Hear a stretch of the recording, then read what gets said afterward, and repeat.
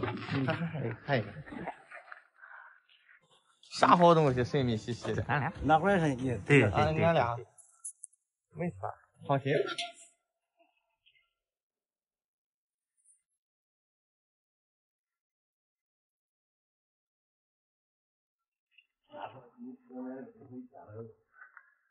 那个两回都见过，咱们这是整了，这明的这是成了这都款，这都是款。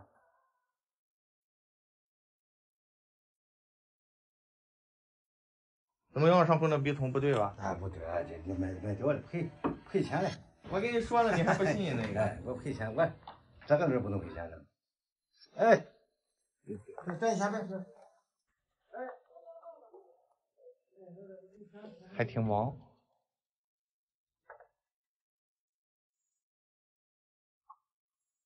这个真不错。选的路这是哎连瓣了，应该很少，关键是4组，选的连枝2个齿物，这级别。挺忙啊，你这业务。有上门给你送东西吧？哎，你对这很有研究，哪天我还。是，等会你说那个主持我还真有学问。那个是真不对。哎，已经培训了。那个东西你说能值多少钱？你得说你想卖多少钱？我看你什么价位？我这5万块收的，你给的价位好点，这个得挨个说。不皇家东西才能，你老百姓谁吃这个了，是吧？我光盯了都盯多年了，盯10多年了，30年前都我就见，我就没也干了。哦，你那我没这个东西。我现在66了，我属鸡57年了。你那个咋说了？小大哥，我初中小大哥。好，小大哥，对。你也不卖，两个不卖，你这个东西就赚个1000、2000的，那个样。现在的话，他都能实现他的卖的，他不能有钱，他不卖。那你实实在在的，你说这个就是4万、5万，我拿不了，我也没带东西。不是，你看我其实我为什么有的时候给你稍微喊的低一点，你老是不实在。我就跟你说我就跟你说我心理价位哈，就2万块钱，你这俩还得给我搭上。这2个搭上的话更不值钱，那么就是这个2个。你要不我都不想要，你老是那个报价天上一脚地下一脚，你说我怎么收啊？要赔大发赔好几万呀！大哥，你说这个我一点都不信，谁赔这1万2万的去卖呀？那可能吗？那光那我什么东西都赔钱，我都别人才赚。那不可能，那你说这个话就不行。你老是不实在，我这个人挺实在。我买着我说你给，反正咱俩价位了就和那边那种，我都是没着，你给到我价因为我得收钱。那这样，我给你1万8，那我也不要，那没用，那我要那干嘛？对吧？我拿我都连活，你能拿就都连活上。你这个，你说实话，你这是，哎，咱就实话实说，你这是不是30、50的收的？收点少，你再说也就这俩给你100块钱成本。直接说不值嘛？这都是祖传东西，这都是祖传东西，这个都是祖传的。哎，这样啊，你要这么说，这样我给你1万9，那俩我不要。那我拿那不行。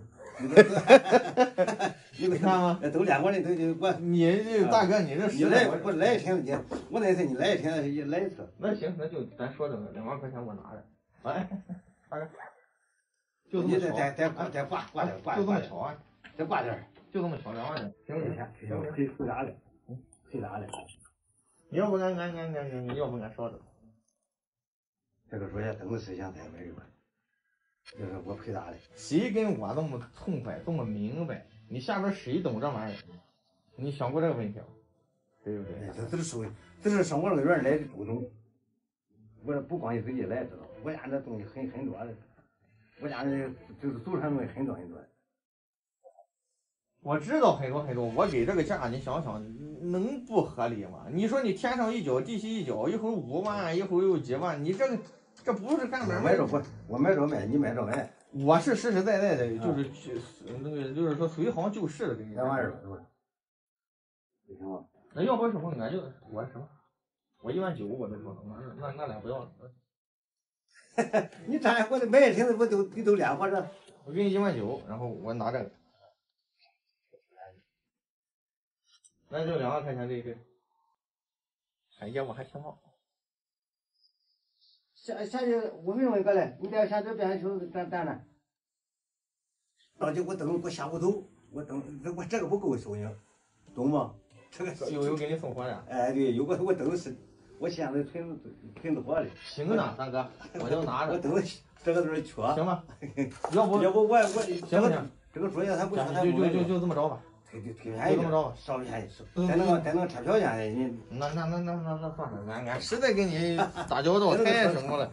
在那个车票钱。你老是不实在，天上一脚地下一脚，本身就是想实实在在买点东西，你老天上一脚地下一脚，你说我赔大的吧？你每回都赔大的。行，行，俺拿着了，不行俺走了，俺还冷忙，你知道吗？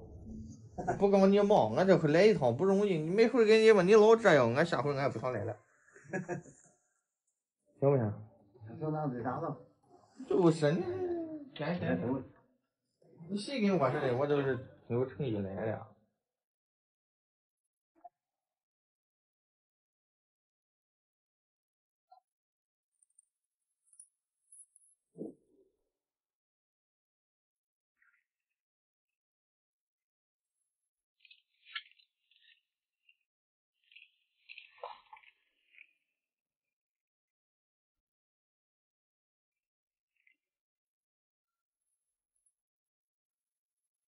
对吧？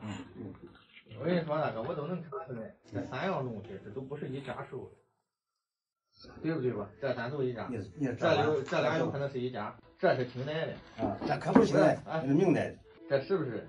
你就是180收的，咱说实话没事，180我受不了这个。你刚才你大哥你没转过来嘛？你有没有想过一个问题？我19000拿这个，你不让我拿走。这俩东西你收的价值不可能超过1000了，你这个账里没撒一来吗？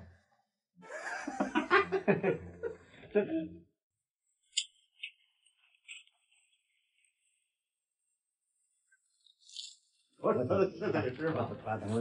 我不懂钱，我不跟你说一下，我不跟你说一下，不少了。啊，这你妈拆迁了，村儿你多钱？啊，我就干这个，我知道，我就干这个。这回去这个其他都没赚了钱。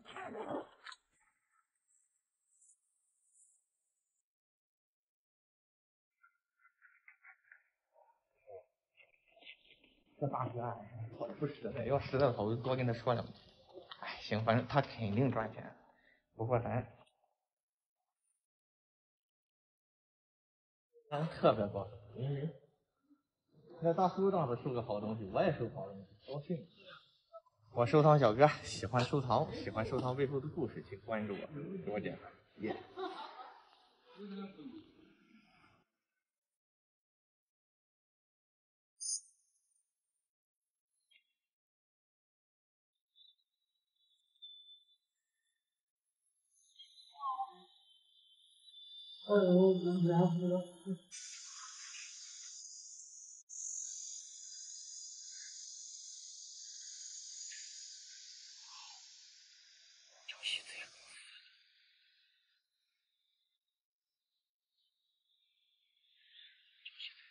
老有这个他那个，快当我大个儿的，我其他都放的完，给我的都是，来好几家看见的，我说我大人我也不上钱的，我这上钱这来没干的，就没事儿。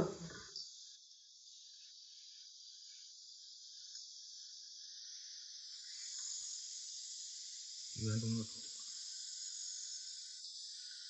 咱聊一聊。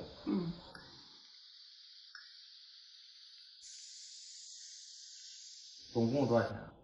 总共15000。总共18000。要就说现在要的也都拿不要的。说咱这个稍微实惠。那些来要的，来收的，咱们不用问，家乡不是个问题呢。你这要不要，我这叫家那会我就不知道。大差不差就行了，今年买卖都不好干。知道这不跟我不懂说，要的什么最少你10万块钱， 1000块钱。啊，就是我在超市里，这老辈子那样来的，当官儿起码带枪的，他们干嘛？反来那个，平均至少1000块钱不行一万。那行，那我要了，我要了。我就拿1万块钱，我过段时间我再给你带过来，行吧？下不了你呀。我给你1万，过段时间我再给你带来，不行吧？是我的方向，以后你再来是我的。大师那时代，咱不给大师闹了。不，但是老实说，咱不给你说这事儿，咱不弄个倒霉的。上回见面我就感觉挺实在。咱说实在时候就是。上回见面你怎么没跟我说呢？啊？上回咱在那个谁家见面的时候，你没跟我说呢？这不没说我那时候我给他后买呀。哦。总说好了14000。这是1万，这4000，你先点一下。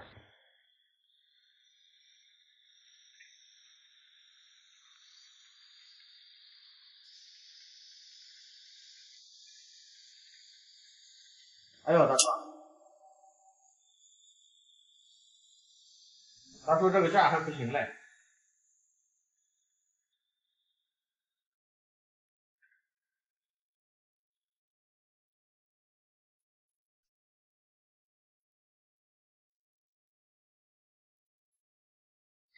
多少年的了，什么的，保存咱不弄。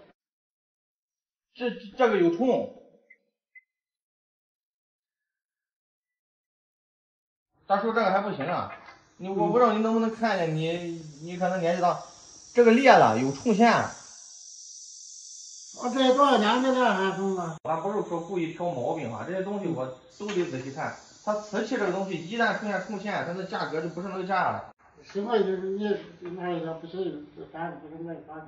不是说我没怎么跟你讲，但是他这有毛病了。多少年的了这个什么，他小不眼的，他冲。那你好好看看，他真有毛病，我不是跟你那个瞎说呀。你是看不出来啊？不是，你看这个地方，你看这个，看见了吗？这个年纪来这太明显了，这个你看，这都进去沁了，这就老虫，这也不是说刚磕的进不去这种脏东西。不是，咱都拉好了，但这个它出毛病了，你咋整？出毛病，这10块钱这下年的不对，这是我的发现。那你这你多少再给我便宜点？便宜说我说1万我给便宜什么的1000了嘛还，这少1万我不卖了，我说我不倒卖了，这便宜1000块钱的还，就是行你要不行。但是说这还真有毛病。就是不是少1000块钱了吗？少1万我不卖了，我倒卖了嘛，可以拿不给你钱。那行吧，叔，你都这么说了，是吧？给我便宜点。我这少1万我不卖，我还是也真是的，我家里这是多少辈子的了，这我现在咱不闹。啊是，你说是这么个事儿。要再早你卖个玩意儿卖个掏钱嘛。那时候买上也不值钱。那时候也不值钱，那时候才买了。8万块钱还不行吗？那肯定是好东西，你肯定还有好东西。没有了，你看这个。行，我明白了。我不跟你讲价了，但是呢，他说你如果再卖的时候，你想着点吧。行吧？行。其实大爷，我知道人挺什么，我本身啊，咱讲价归讲价，买卖归买卖吧。对。我寻思说讲到14000，我想再多给你几百块钱来，但是这个有毛病，我就不给你，咱就这么着了啊。我还是实在是不好嘛。那不。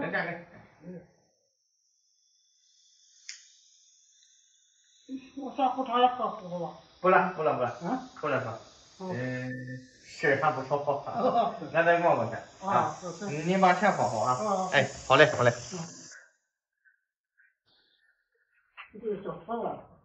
哦，这个品种这么均匀呢，红眼珠子白毛的。真漂亮。还走了还是吧？哎。我这是真是太喜欢这4个杯子了，这是一眼就相中了。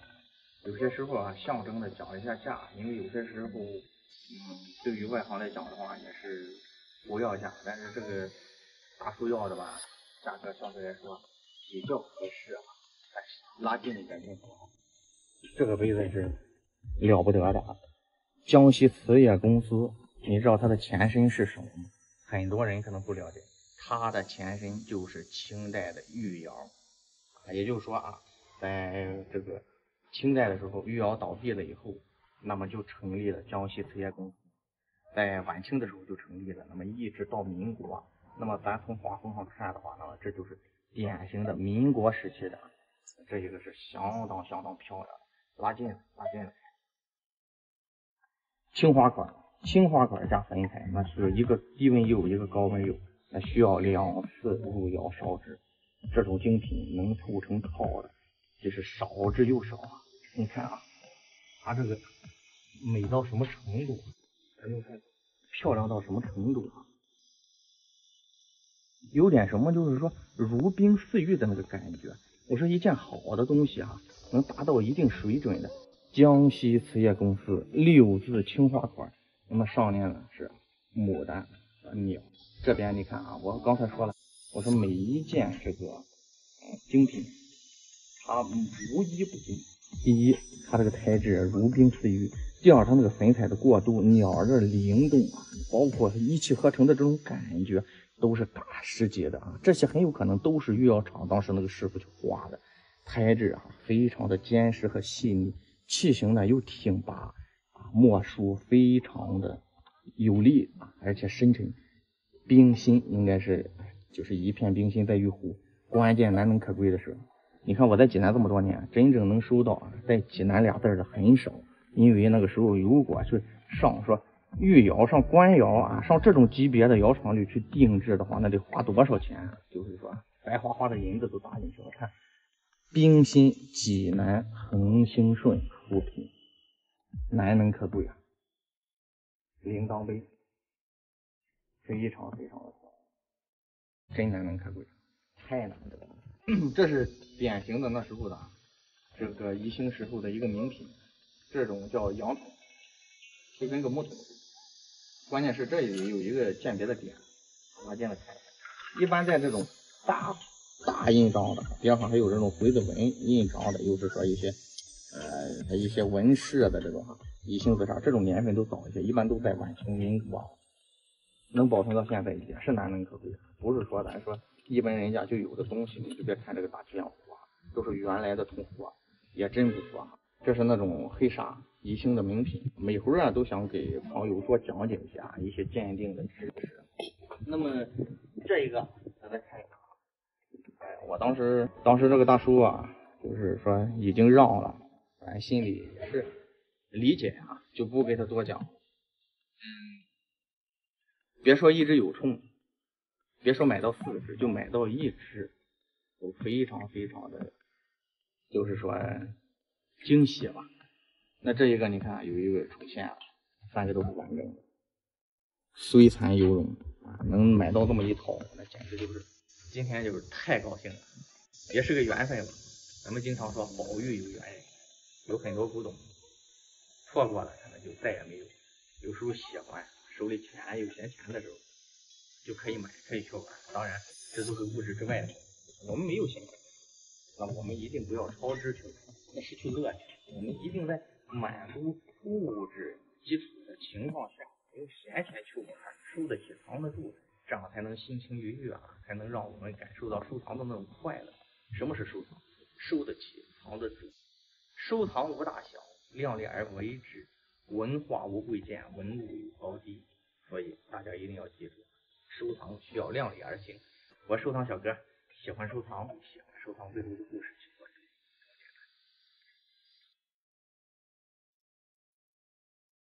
我也哼着在梦里那首歌，很久没见过故乡的月色。有顶风冒雪的来到了我们济南的东郊，有一位藏友3番5次的给我打电话说，小哥你务必要来一趟，我们家在拆迁的时候拆出一件宝贝来。今天正好年前嘛，走亲访友，正好路过咱过来看一下，到底是件什么样的宝贝。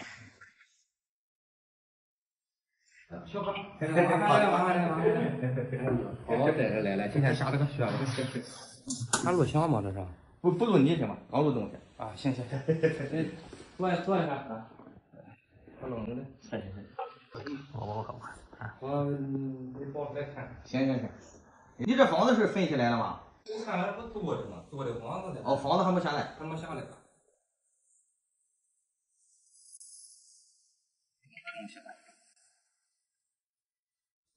这是俺爷爷那会活着还说是一直没找着这个东西，这是拆迁的。哦，像咱们以前的老家都喜欢挂画，爱画不老，还弄下来呗，都还留个年限。一弄这东西在那墙里嘞，这不拿出来擦了擦。土墙。在早的时候，由于特殊历史原因，有些时候是都怕坏了。特殊历史原因，有些时候反正主要来看看这个东西，真呀假呀，能值多少钱就好。俺附近有2、3个过来看过，都说，假呀，这是干公安的，我感觉不是假的。那么些年了，一直在家里拿手。它确实有那个后期仿的，但这一个是倒带的。写着还有字儿，大清乾隆庚子年，是吧？看一下，大清乾隆庚子年京造。我给你讲一下这本法啊。我们经常见过，我曾经收到过几吨是什么呢？写着啊，大清乾隆庚寅年京造比较多，庚子年的多很少。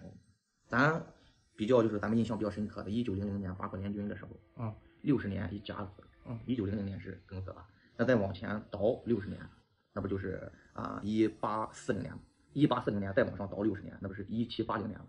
这应该就是1780年宫廷造办处御制的，给乾隆爷做的。庚子年造的款非常的少，一看就是宫廷的做工，宫廷用那种锤呀铸造的工艺做出来的，非常少。乾隆是1736到1796，也就是说1780正好是乾隆，所以是那个时候做的，这个一点问题都没有。而且这一般内部都有编号，你看我给你找一找，你一定注意，带这个弓，你看这个地方带着字上都带着字，这都那时候工匠做的一些记号，而且铜质也复刻。咱看一下这个佛像哈，发短，这个耳坠、项链、臂穿然后宝赠飘带持陈定印，然后呢结家福座，这是非常典型的一个就是乾隆的时候官道的制式。乾隆的时候有个6品佛楼这里面全是这样一个，所以这个东西是乾隆本朝御制。御制就是说官座，你说咱四期有官窑吧，这种就叫御制，专门给皇帝做的，专门给皇帝做的。这个得多钱？不用紧张，你可能觉得刚开始接受不了。那2个都说多的，那几个都说是假的。兄弟，我这个咱不能乱说。你现在卖的话，我立马给你拍钱。我刚吹了钱，也不差这点钱。我花了1成。行，我先放起来了啊！我再看一眼，那手外国人的一个注解，你看一下那是吧？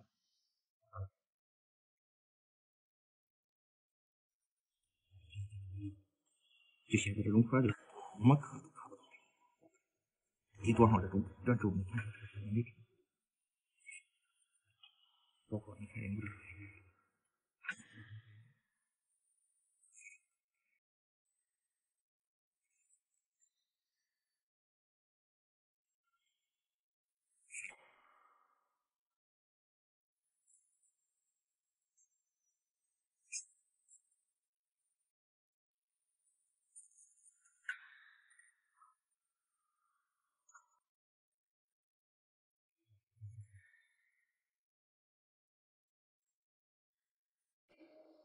得知多少？咱说不少，但是我肯定给你的这个是，你到时候卖的时候一定，真就是想出手的时候一定连续。那这个一定得找小哥啊，那2个人来了就一定忽悠，那是假的，就是那个，也讲不和你似的讲不出那么通透。来了之后给我个350的，就想着能走的。好了，我放起来了啊。行。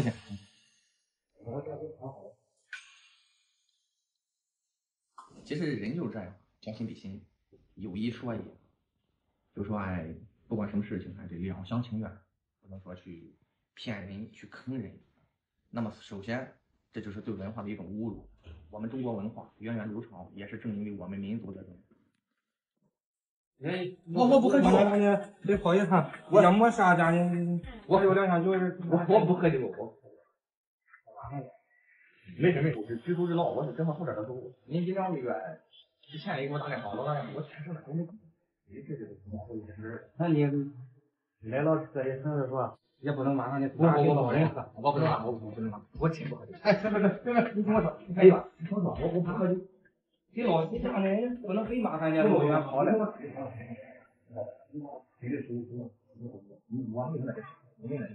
不喝酒，那不好意思的，你看你不用不好意思，你到时候买的时候找我不就行？是吧？是。你我喜欢的东西，其实买的就是我最大的支持，是不是？对。656，这个是非常的珍贵，乾隆御制，那就是说，在一般的咱铜器当中就到御制，经常说瓷器官样。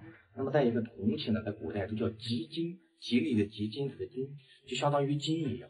在古代铜是非常稀缺的，是官方控制。铜钱制作钱的材料，所以说呢，这类东西我现在也是特别喜欢。现在才说之后，就是太难了啊！缘分到了，再见。我收藏小哥喜欢收藏。我哼着在梦里那首歌，很久没见过故乡的月色，奶奶的蒲扇摇着那槐花落，爷爷的烟袋飘向了银河。